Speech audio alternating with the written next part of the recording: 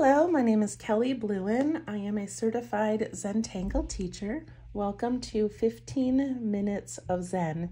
In these videos, I show you how to draw one tangle pattern using the Zentangle method of drawing.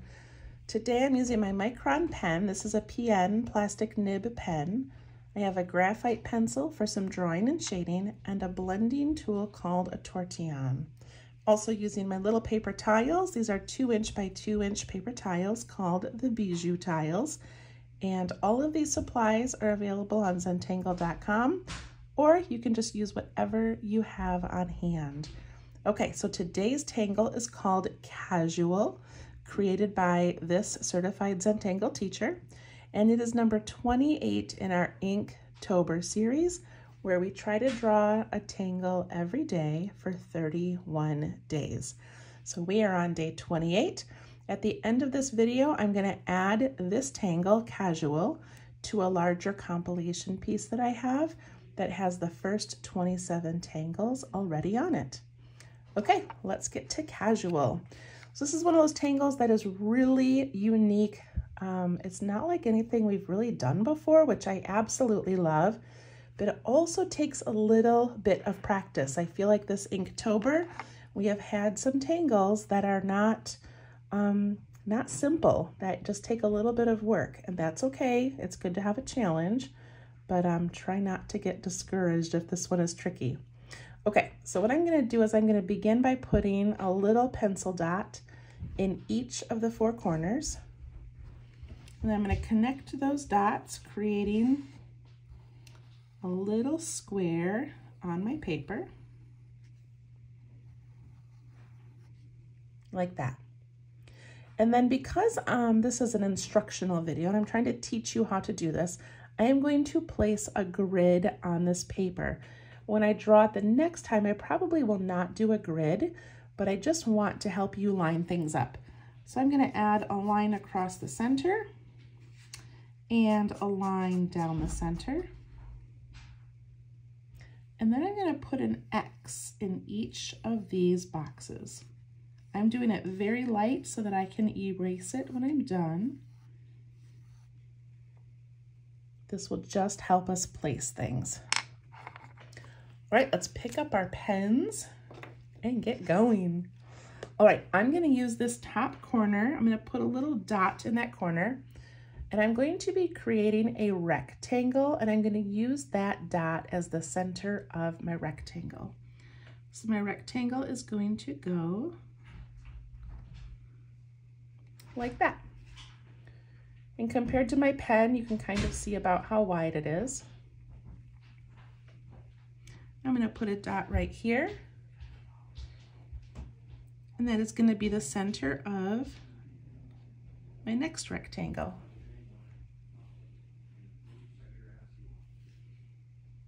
And that little dot in the corner there is going to be the center of my third rectangle. Now we want these to be big enough that we can go back and add a line through the center.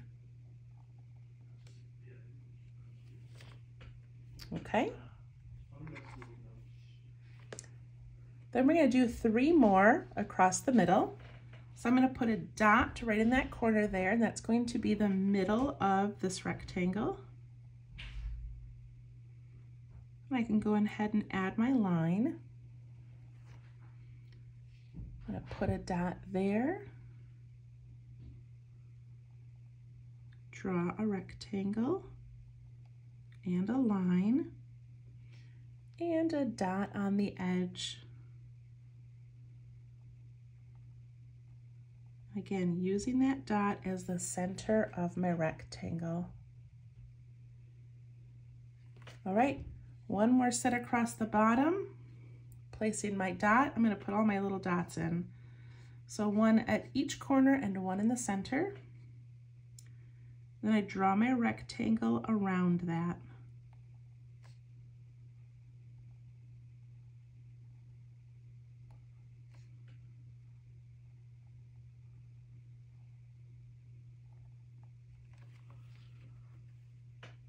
There we go. We should have 9 rectangles with little lines in the middle of them.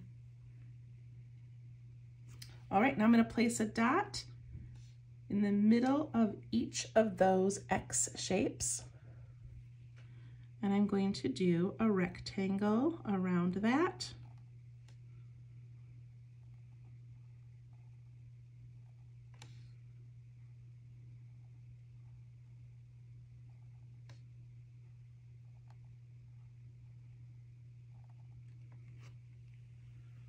We did it. So you can see why I made the grid, although all you really need to do is just start putting some across and then just make sure you put one in the middle of each set of 4. Okay, I'm going to grab an eraser and I'm going to erase these pencil lines.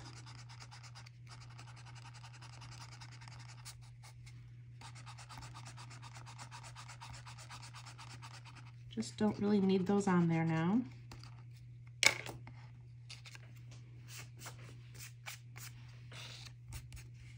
Okay. So now here comes the kind of tricky part, but I know you can do this. I know you can do it. All right, I'm gonna grab my scrap paper real quick. And what we're gonna do is we're gonna take each of these little rectangular sections, draw them kind of big and messy right now. See, I didn't even need a grid. And we're gonna make a line that goes from the middle of this one to the top of this one. So I'm just gonna make this like curvy S shape. So middle to the top. Then I'm gonna aura it from the bottom to the middle. Okay, like I said, it might be a little bit tricky. And then middle to the top, bottom to the middle. And it ends up being like this little pipe or little ribbon going through there. Okay, let's begin. So I'm gonna go up to this very first one and I'm gonna go from this side of the middle to the top of this one. So I'm just gonna make this little rounded S shape. It's a backwards S. And then I go from the bottom to the center.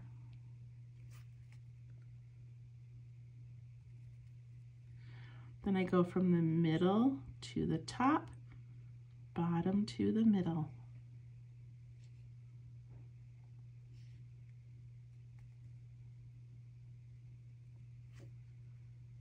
Middle line to the top, bottom to the middle.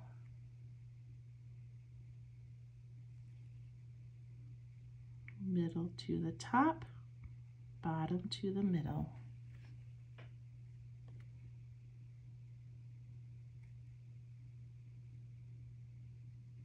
Okay, now we're going to use this set to connect to the next row. So we're going to go middle to the top, bottom to the middle, middle top, bottom middle,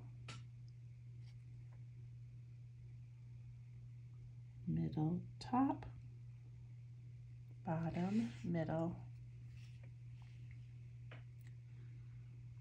middle top, bottom middle.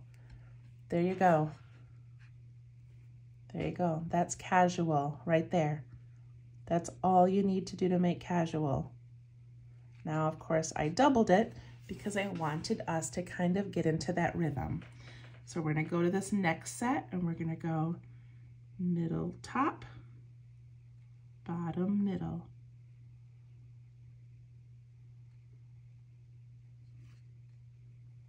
Middle top, bottom middle.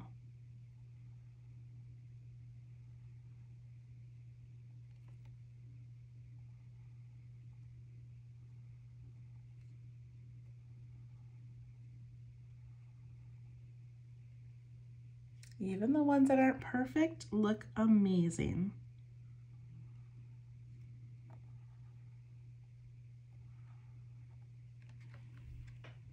Look at that. We did it. See how setting up that little grid was helpful? But look at how cool that looks. Isn't that so different than anything we've made so far? I really like it a lot.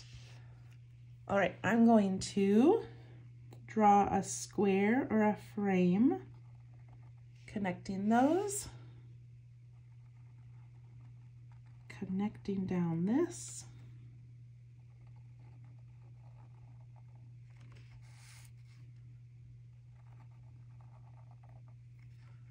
You don't have to connect those if you don't want, but you can. And then if you wanted to play around with this, you can add little designs or patterns or just darken them in or add color inside these little ropes that twist through. Or you could add some patterns and texture to the background. What a fun one to play with. All right, we're gonna do some shading. I'm gonna put my initials on the bottom.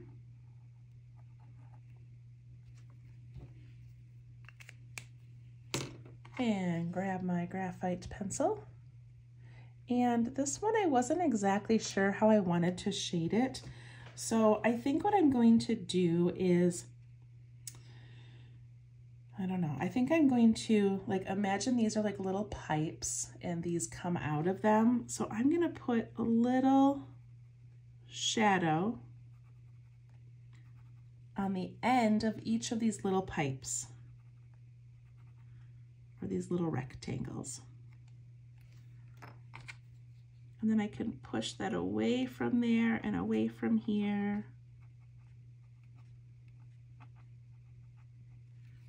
And that gives it that slight illusion that there's a shadow being created as it goes inside those. So just a tiny bit on the outside edges of those rectangles.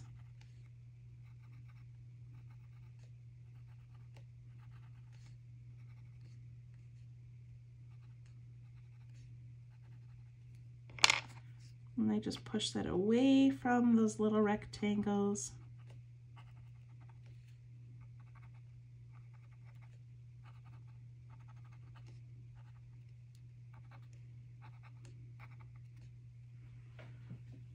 Like that. I'm also going to add graphite all along the inside of my frame.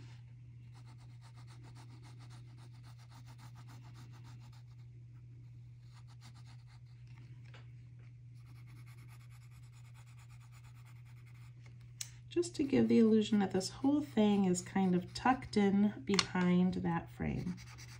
I can push this up and away,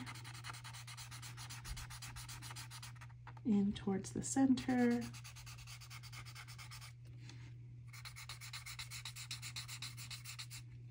Like that. It would also be fun to add shading like in and around every single little loop, but I feel like that would take a long time. So I like this. I like the simplicity. Like it looks simple, but yet it's very complicated to make. Okay, I hope that you like that one. That's called Kasual. And then we're gonna add it to our larger compilation piece. Now, the problem is that I did not really plan, and I don't know if I've got a big enough spot to put this.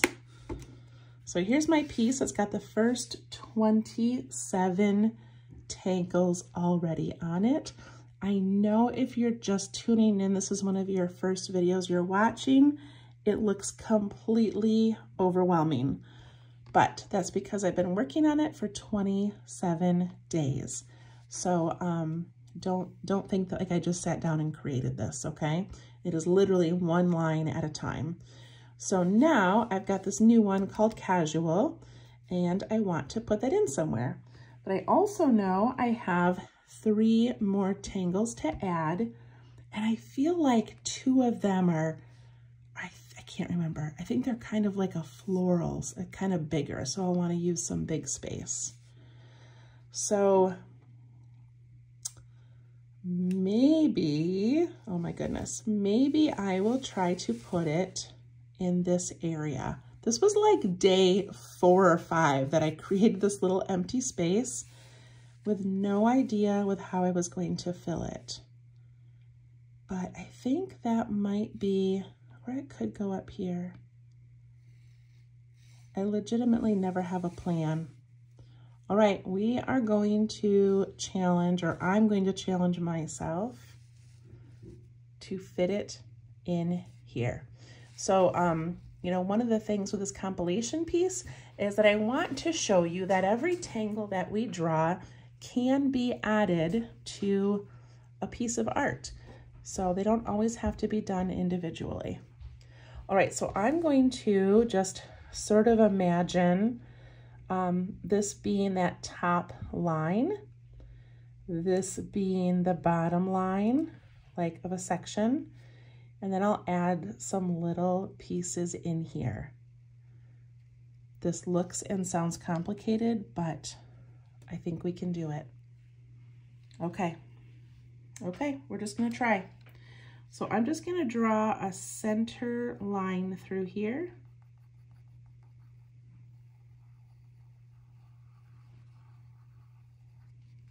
And of course it's not perfectly even, and that's okay. That's what's gonna make this fun, I think. All right, and then I'm going to put in some lines of like a little grid.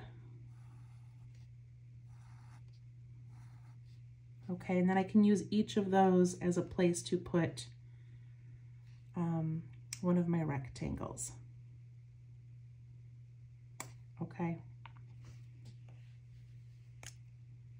And then maybe I'll put an X in there too. I was not gonna draw a grid, but I'm not sure how to draw this without it. So I'm gonna place X's. Oh my goodness, I am so sorry. I feel like I'm making this really, really complicated. But you remember the drill. We add like our little dot here. And I'm gonna put in a rectangle with a line. And at my next point here, I'm gonna put in a rectangle with a line. I'm gonna grab a different pen. Still using my PN. And right here at this intersection, I'm gonna put in my rectangle with my line.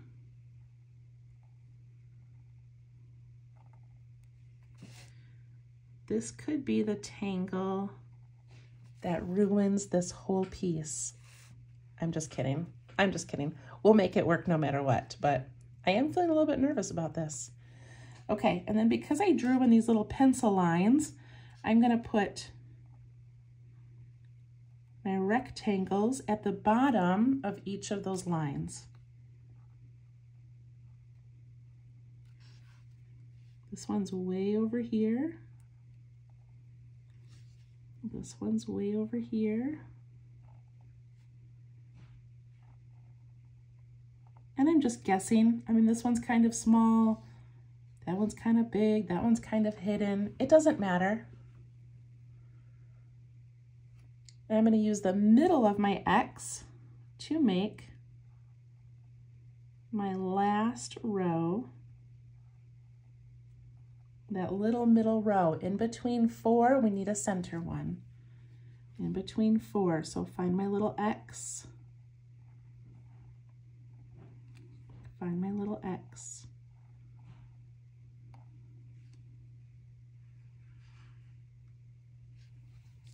Maybe you found a better spot on your paper to put this.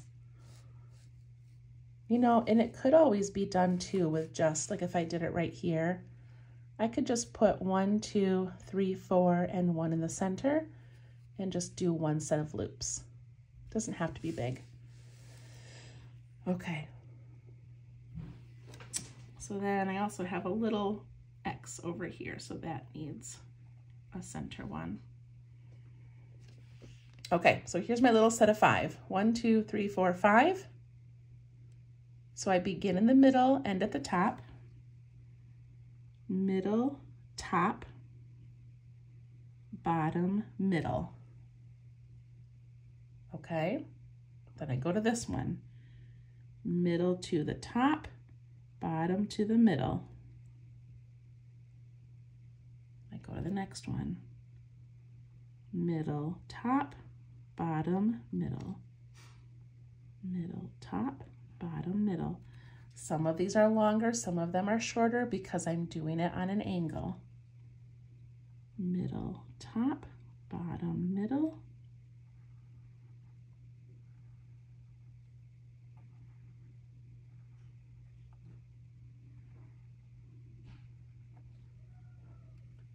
Wow, I think it's kind of working. And then over here, this one would just kind of, I don't know, we're just gonna pretend it goes down over there. And I gotta do this one over here, middle, top, bottom, middle. And then this one would probably loop around up there. So I did that first little row. Now I'm gonna do the row underneath. Whew. So these ones are kind of hidden, so I just have to remember, like, look at where I'm going. I'm going to go middle to top, bottom to middle. Middle to top, bottom to middle.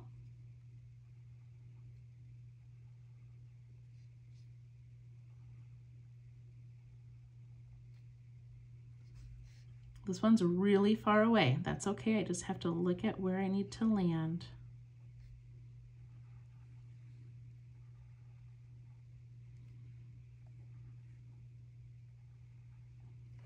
In my head, I'm saying middle, top, bottom, middle. If you're confused, maybe watch Barbara Langston's videos. She's on Not Perfect Zen. She usually explains things really well. Okay, so I do have that pattern. I don't know if I love it here. I've got kind of a wiggly wobbly thing going on. But I did it, I fit it in there, and now I'm gonna add some little decorations to it. So I'm gonna take these little ropey things, and I'm just gonna put some lines in there.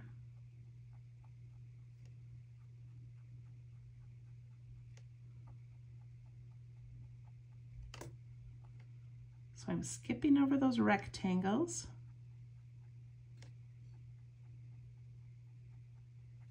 But adding them all the way through.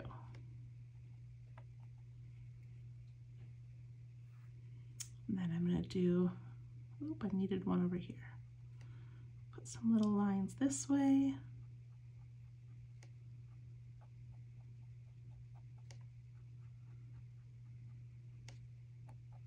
That just gives it some texture.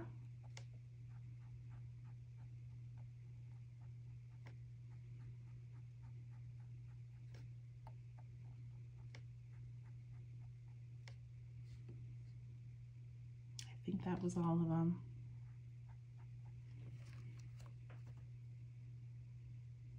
Okay, this one right here, if it kept going, it would have had one down there, so I'm going to add a little bit. And this one would have had one down there.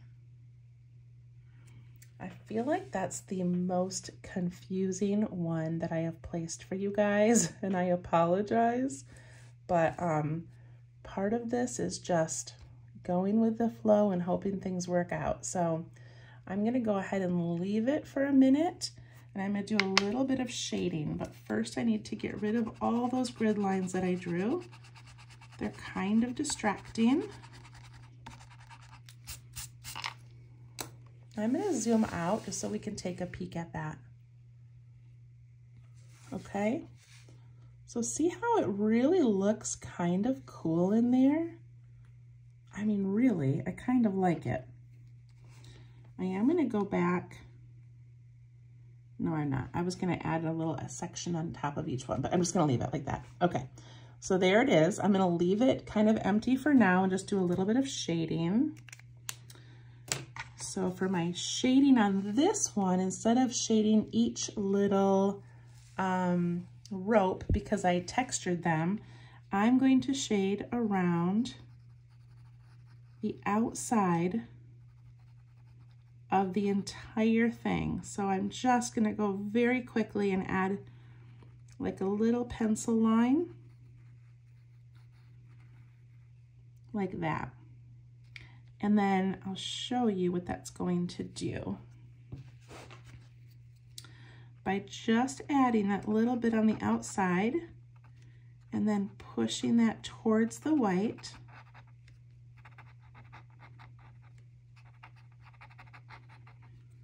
I create this little shadow as if these rope things are kind of being lifted off the paper. Doesn't that look cool? So I'm going to go around the whole inside of this area and this white area.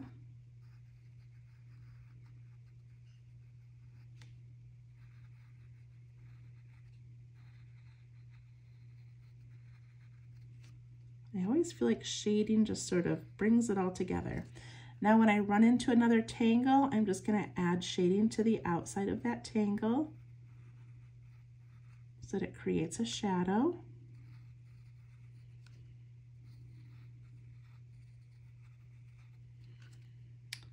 And I'm just going to go back, and I got these little like half areas here. I'm going to add it to the inside and to the inside. Okay, and then I'm going to pull that towards that white part in the center.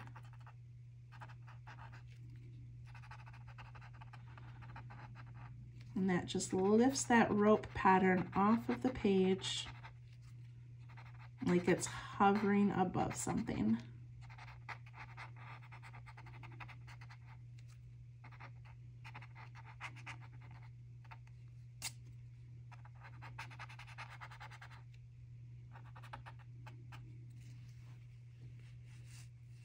Look at how cool that actually kind of looks.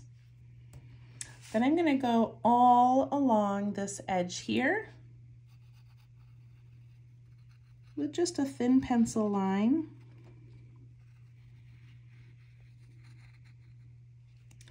And that's going to add even another little shadow,